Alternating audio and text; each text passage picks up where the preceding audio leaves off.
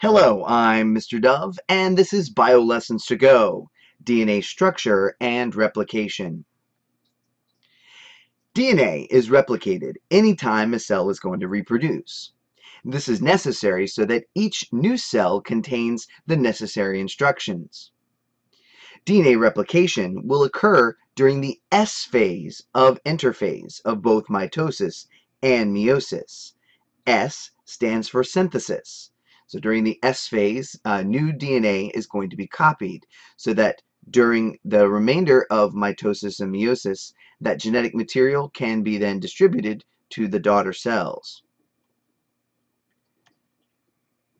When Watson and Crick determined the structure of DNA, they realized that there seemed to be a real simple way that DNA could replicate just based upon its generic structure. They're quoted as saying, "It has not escaped our notice that the specific pairings we have postulated immediately suggest a possible copying mechanism for the genetic material." Basically, they realized that because DNA is a double helix and each side would be complementary to each other, it would make sense that one strand could actually be used as a template for the other. Much like we can take this photograph of me as a child eating some snow. So this is me. And we could take this photograph and use it to create a negative. And that negative then could be used as a template to make a brand new photograph. So the original can be used to make a brand new. So DNA can work pretty much the same way. Using base pairing rules, a single strand of DNA can then be utilized as a template to produce its complementary strand. Wherever there's a T, we would have an A. Wherever there's an A, adenine, we would have thymine. Wherever there's C, cytosine, we'd have a guanine. And wherever there's a G, guanine, we'd have a cytosine. And so one strand could be our original strand, and it's acting as a template, and then it's going to allow us to produce a new strand. And so at the end, we'd have a completely new strand of DNA that is double-stranded. The process of DNA replication will begin at sites called origins of replication. And what's going to happen is the DNA is going to unzip, and it's going to create these bubbles of these replication bubbles. Now, on a DNA strand, there are numerous origins of replication. So replication is going to be happening at multiple sites on DNA. And the reason for this is because DNA is so long, in order to quickly copy it, instead of starting at one end and going to the other, we start at multiple places. And as the DNA replicates, those replication bubbles will merge to create finally our two new DNA molecules.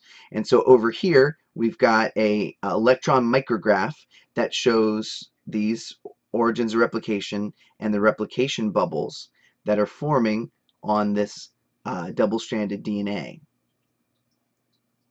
DNA replication is an intricate process involving many steps and many various enzymes to orchestrate the process.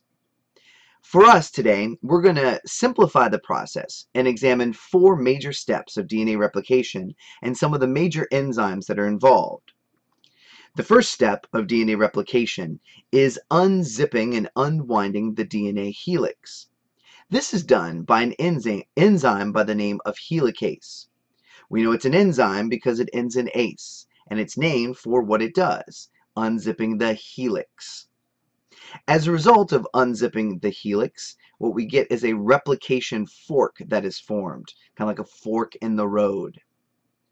Now, prevent this unzipped DNA from rezipping, special proteins are going to attach to the surface of our replication fork to kind of stabilize that unzipped DNA and preventing it from rewinding.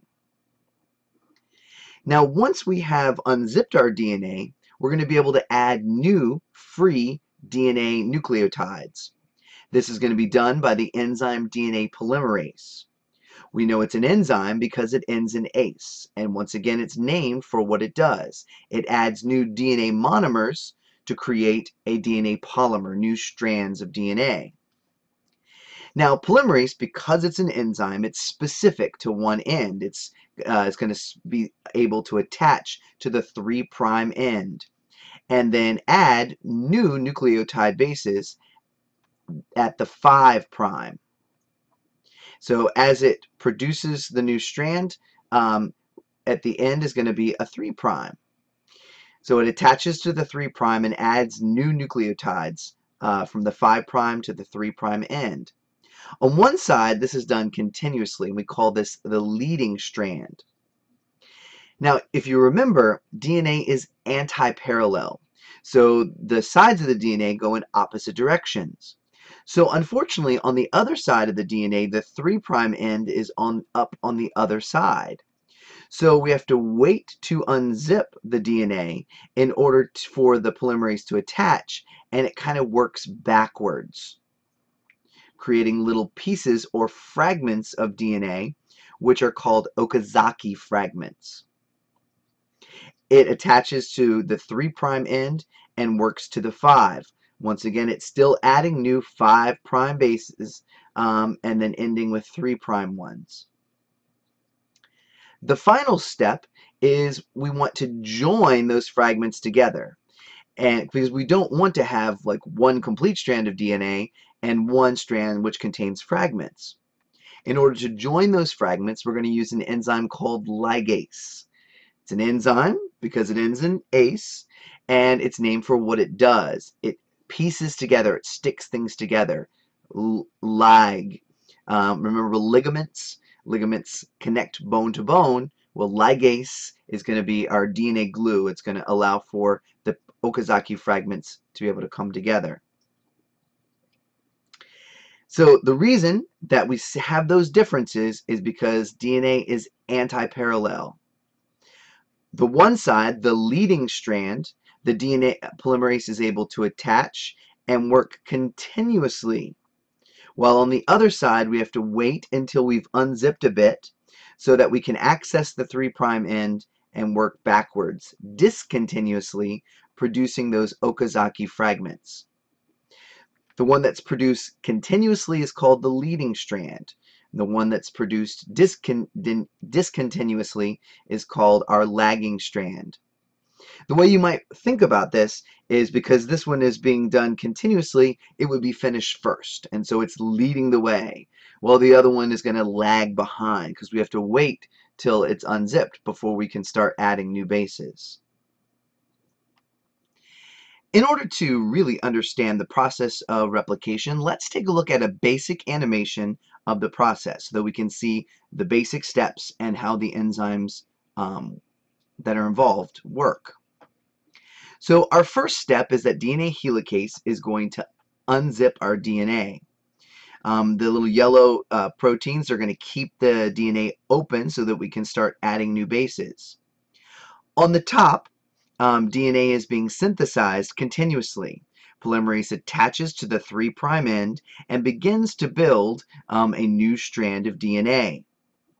On the bottom, a special start is being produced by an enzyme called RNA primase. This offers a site so that polymerase can attach to the 3' end and kind of work backwards, producing DNA segments discontinuously. Our leading strand on the top continues to produce a complete strand of DNA, while on the bottom we're producing Okazaki fragments. We don't want the fragments, and so DNA ligase comes in and completes the replication process so that we end up with 2 identical strands of DNA. Eventually, all of the replication bubbles will merge, which will give us 2 completely double-stranded daughter DNA molecules. Since each new DNA molecule is made from 1 original strand and 1 new strand, the process is said to be semi-conservative. To conserve means to keep. And we didn't keep all of the DNA, we only kept one side to use as a template. So we kept part. So it's called semi-conservative. The process of DNA replication is essential for the life of a cell. Before a cell can divide, it must copy the DNA exactly so that each daughter cell contains the essential instructions for the life of the cell. Any mistake could result in cancer, or in the case of meiosis, perhaps a genetic defect. So it's amazing how many times our cells replicate and copy the DNA that we don't end up with more errors. Hope we learned a lot about DNA replication. Next time, we're actually going to be looking at the concept of mutation and how errors can crop up in DNA and their effects.